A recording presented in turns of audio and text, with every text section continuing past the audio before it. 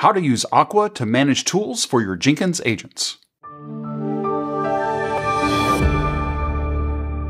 Has this ever happened to you? You're able to successfully build the application you're working on your machine, but when one of your teammates tries to do the same build, they are unable to because they don't have all of the correct versions of tools installed on their machine. On the other hand, let's assume that all of the developer machines do have all the correct versions of the tools installed. However, when your CI process runs, the agents don't have the correct tools installed, or they have the wrong versions of those tools installed. Also, you're not at the point yet to where you can use ephemeral agents to where you can define your own tools within your pipelines. You could use a configuration management tool to manage the tooling on your agents, but what if I told you there was an easier way to do that? Enter an open source project named Aqua. Aqua is a tool that installs CLI tooling using a declarative YAML configuration. Here's today's starting point. I have a Jenkins controller, it's version 2.319.1, and attached to this controller, I have a Linux-based agent.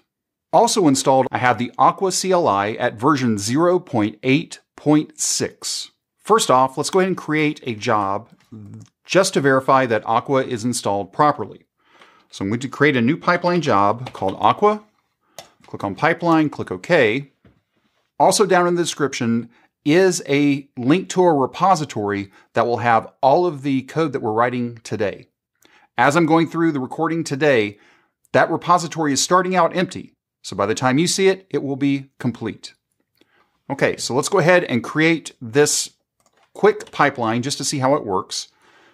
And we can see here that we're just going to run Aqua version and which Aqua so we can know exactly where it's installed. So let's click on Save and click on Build Now. And once the job completes, what we're going to see is that Aqua version 0.86 is installed, and it's living in opt tools aqua. So that means what we have right now is opt tools aqua is on the path for our agent. Now that we've verified that Aqua is installed on our agent and it's accessible from within a pipeline, let's go ahead and go over to Visual Studio Code and let's start building out our project. And I have this project locally, and right now you can see we just have a README and nothing else. And in fact, we want to go ahead and confirm that this machine also has Aqua installed on it. So just in my terminal, I'm going to type Aqua space version. And just like our agent, we have 0.8.6 installed on my local development machine. So I know I have Aqua ready to go here. And I know that I've got Aqua ready to go on my agent, so now we're ready to get started. The first thing that we need to do when setting up a project using Aqua is we need to create an aqua.yaml file. And we're going to say new file, and I'm going to give it the name of aqua.yaml. Now if we go over and take a look at the documentation for Aqua, and it's at aquaproj.github.io. And if we go to the tutorial tab, we'll see quick start. It tells us to install Aqua, which we've already done. We've checked the version of Aqua, and now we're ready to install tools with Aqua. And this is the starting point. We're going to create an aqua.yaml file, and we need to create a registry entry.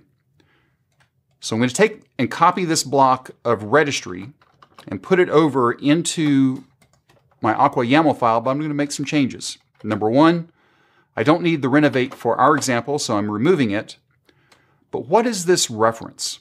Aqua provides a registry that's named standard, or it's a type of standard that we can automatically pull in and use.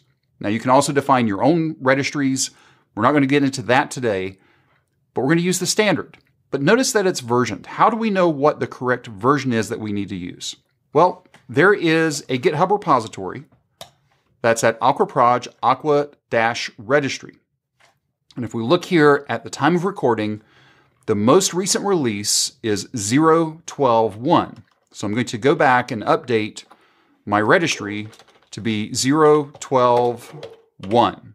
So now that we have the registry defined, I want to go and find a CLI that I want to install. And specifically, the CLI that I want to install is JQ. So let's run aqua space G, which gives us the ability to search for what is inside of this registry. So what this gives us is a CLI to where we can search. So if I just type JQ, then it's going to filter down to the options that have JQ in it. And the one I want to use is the Stedlerland JQ standard, standards referencing the registry version.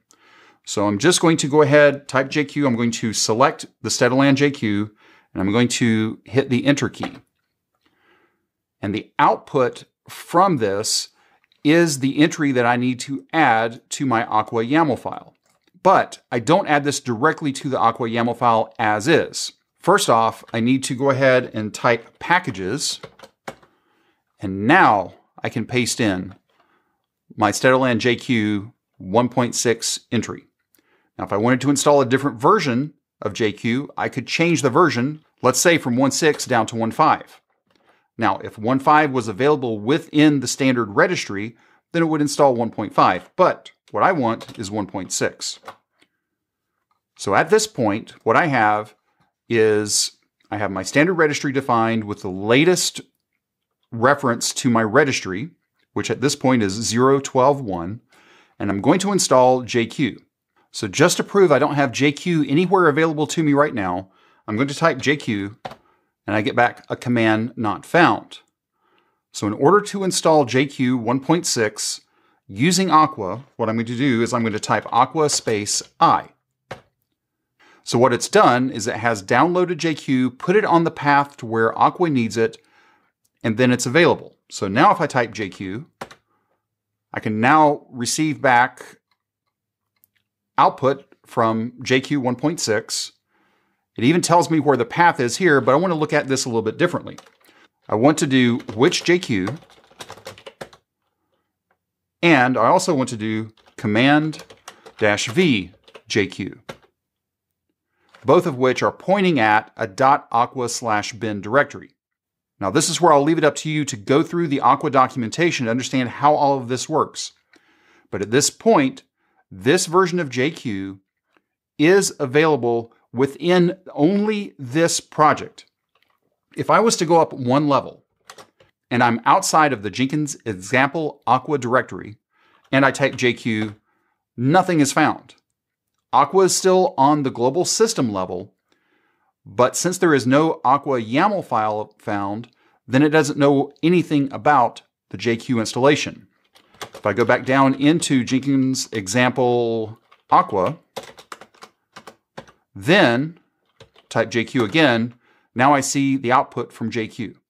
So now that we have our aqua.yaml file correctly configured, what we want to do is go ahead and create a Jenkinsfile that will go ahead and do this installation on our agent and verify that JQ is actually installed. So let's go ahead and create a Jenkinsfile. New file, Jenkinsfile. And I have an example off to the side, so I'm going to go grab that real quick. And I'm going to get rid of this env. That's not necessary. So we're going to do the same step that we did to do our verification, which was Aqua version, which Aqua. So we're checking that Aqua is installed. We're going to keep that in. We're going to install our Aqua packages, which is aqua.i, which we just ran locally. And then we're going to verify the Aqua package was installed. Now we're not going to be doing anything real with JQ, but I wanted to show you how a JQ binary could be installed and then how to use it within your pipeline. So we have our aqua.yaml file, we have our Jenkinsfile. Let's go ahead and get these committed and pushed up. So this is going to be initial commit. And we're going to save all and commit because I forgot to do that. And we're going to sync our changes. We'll go back over to our controller. Let's create a new item. I'm going to call this aqua2. Click on pipeline, click on OK. We're going to change this to pipeline script from SCM. Get. Change our branch to main. And our script path is Jenkinsfile. We'll click on save. And then click on build now. Let's see what happens here. We see our clone. We're checking out Aqua. We do our aqua.i, which does the installation of JQ. And then once we're done, we do our command-v JQ, which tells us that JQ is installed on the home path of Vagrant, which is the root user that I'm using to connect from our controller down to the agent, .aqua bin JQ. And then we can see just from JQ version that we have JQ 1.6. Now, what if you don't want to install your tooling at the root of the user? If you take a look at the Aqua documentation, it doesn't really matter. All the tooling can always go at the global, and then based on which directory you're in, you can choose different versions of the tooling. But let's make the assumption for a moment that we don't want to install anything at the user level, or what I'm calling the global level. What if I only want to install the Aqua tooling within my workspace? Let's see how to do that. Let's go back over to our Jenkins file. I'll go ahead and close this up. What we need to do is add in a couple of environment variables. Aqua gives us the ability to define our Aqua root directory. And in my case, I'm going to say workspace.aqua. And then I'm also going to be prepending on to the path workspace.aqua/bin. So by adding in these two environment variables, when the job runs, then JQ will be installed within the workspace instead of at the user level as it is at the moment. So let's go ahead and save this and push this up and see how it runs. So add env, sync changes. Okay, that looks pretty good. Now let's go back over to our job, Aqua 2. Let's click on Build Now. And if we take a look at the output of 2, what we're going to see is Aqua still is 086 on OpTools Aqua. So Aqua itself lives on the agent. But when we do our aqua.i, what we can see here is that it is installing into home Vagrant agent, which is the root of my Jenkins agent, and then workspace in Aqua 2, which is the workspace for the Aqua 2 job, and then putting it into .aqua bin. And we can see that as well here under Command V, home Vagrant agent, again, that's the root directory for my agent, and then workspace Aqua 2, that's my job, and then .aqua bin JQ. That way I have isolated my tooling just within my workspace. Now, why should you consider using Aqua to manage tooling for you? First off, it allows you to manage the versions of all of your tooling right beside your application code. That way, you don't have to rely on the versions of tooling that are installed on your agents. Next, it protects your CI processes from colliding versions. For example, let's assume that you're expecting to be able to use JQ 1.6. However, JQ 1.5 is on the system path. It might work and it might not. By using Aqua, we know that we will have JQ 1.6 because we defined JQ 1.6. Finally, as we said at the beginning, if you're not to the point to where you can use ephemeral agents to where you can define exactly which tooling and versions of that tooling that you want to use, Aqua gives you that ability to define the tooling and the versions that you need, right along with your application code. If you have any questions or comments, you can reach out to us on Twitter @CloudBees. If this video was helpful to you, give us a thumbs up. And if you haven't subscribed to CloudBees TV yet, why not? Take a moment, click on that subscribe button, and then ring that bell, and you'll be notified anytime there's new content available on CloudBees TV. Thanks for watching, and we will see you in the next video.